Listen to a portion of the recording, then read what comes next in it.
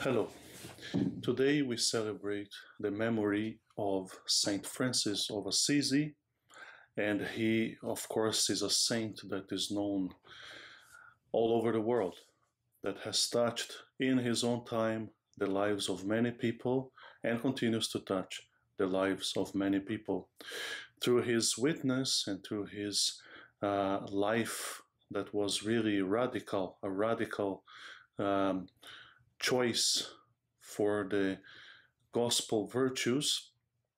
He already in his time inspired many people, among them many young people, to follow the same way, because just by doing what Jesus Christ had invited him to do, he, of course, awakened the hearts of many people to the questions about what is fundamental in life, what is more important, what is really that it is at the core of being a Christian.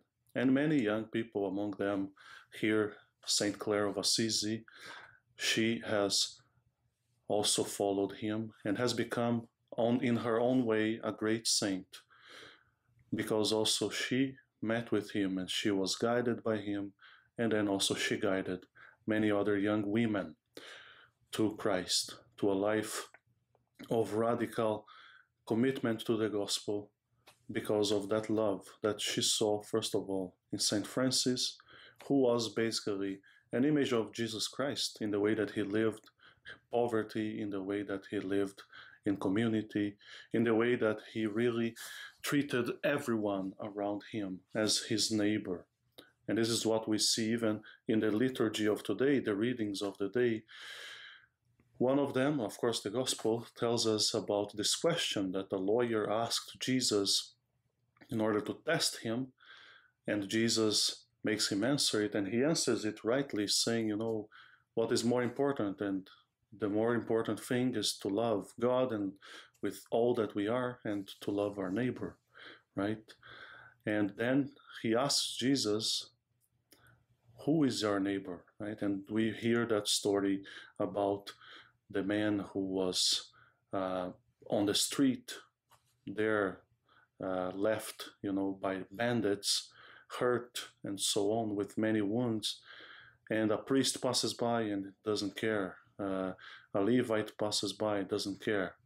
People passing by, people of faith, supposedly, and they don't care about that person lying on the street, lying on the road, right? And the Samaritan, which was a kind of a person that everyone judged, everyone hated among the Jewish believers of the time, he is the one that stops by, takes care of the man already there on the spot, and brings him to an inn, takes care of him there, and even provides for his care while he's away, saying that when he returns, he will pay for everything. This is the neighbor, no? The man who showed mercy, as Jesus himself says, and as the man himself, the lawyer, answers after when Jesus asks him who was the neighbor to that man on the road, and he says, the one who showed him mercy. And then Jesus tells him, to the lawyer, you go and do likewise. And we know that Saint Francis did that, right?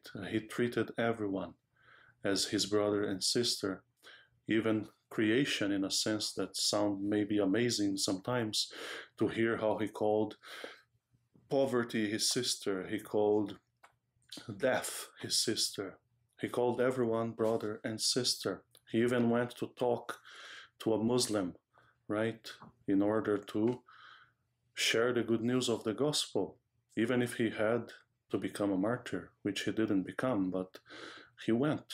He didn't just stay quiet in his place, judging the other, speaking ill about the other. And this is something amazing as well, that one of the brothers of Francis asked him, Francis, how do I get perfect joy?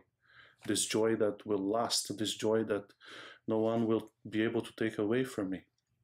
And Francis answers him saying, perfect joy is like this, we are here on the road and it's raining, it's cold, we are hungry, When we arrive at our destination, we will be very tired, you know. And imagine, we knock at the door, our brothers are inside, right? And we say, oh, here we are. We are two of your brothers. We just came from whatever we were doing. Let us in, please.